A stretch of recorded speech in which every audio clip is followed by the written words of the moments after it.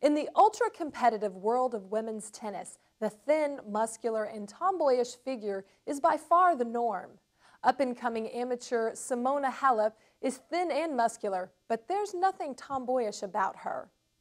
The 17-year-old Romanian Phenom captured the junior women's title on the clay at Roland Garros this year with her devastating double backhand, and has captured the hearts of male tennis fans around the world with her spectacular figure.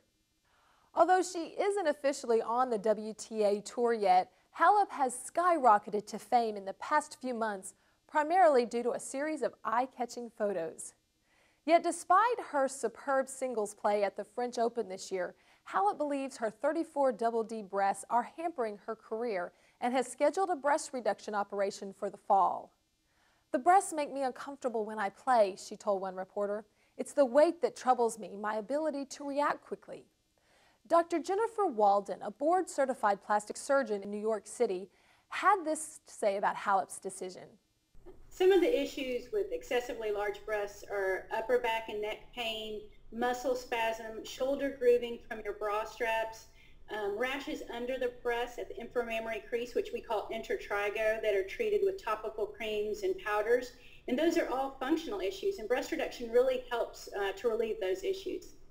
Simona Halep is a world-class athlete, and basically breast reduction surgery is recommended for her because her breasts are no doubt getting in the way of her tennis game. With her swing, as you can see on the YouTube clips, the large breasts are actually impeding her function and her success in her game.